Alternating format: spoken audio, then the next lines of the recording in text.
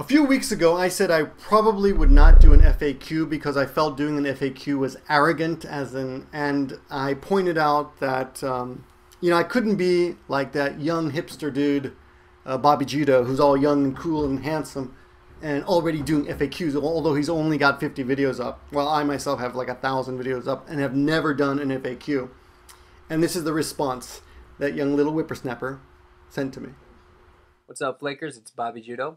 And I'm taking over this channel for a quick minute because I've got an important message to deliver to the king of morons, my man Victor. Victor, you said you're on the fence about doing a frequently asked questions video, and I guess I can understand that. I've got two, and I still get people who PM me to ask how long I've been in Japan and what I'm doing over here. Don't feel obligated to click either this link or this link to find out. I'll just give you the answers right now.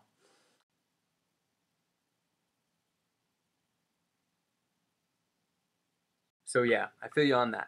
But the issue that I wanted to bring up was the part where you said it's inherently arrogant to make a frequently asked questions video because why would anyone care what the hell we have to say?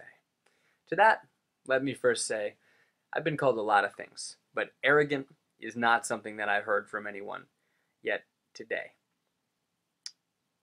And let me follow that up by pointing out that you have 42 YouTube channels on which you regularly post 16-minute videos in which you just talk about shit. In fact, the video where you said no one would care what you have to say was part of an 11-minute video where all you did was talk. Now don't take that as a complaint. I care about what you have to say. Your viewers care about what you have to say too. So no, it would not be arrogant of you to do a frequently asked questions video. It would, however, be hypocritical for you to not do one. And it would be selfish. Don't be selfish, Victor. Share with us. And you, Flakers, if you agree, bombard this video with all kinds of questions, asking Victor the stuff that you want to know about.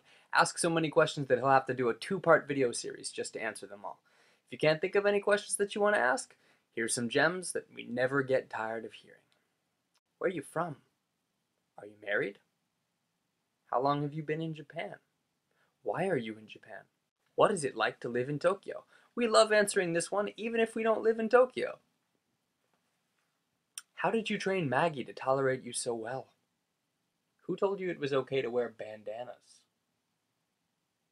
Ask anything you want, but remember, if you really want to show your support for a Gimme a Flake Man question and answer video, there's one thing you can do that will always get Victor's attention. Subscribe to my channel. Trust me, he'll notice. He pretty much just hangs out on my page all day long. And now, I return you to your regularly scheduled flaking.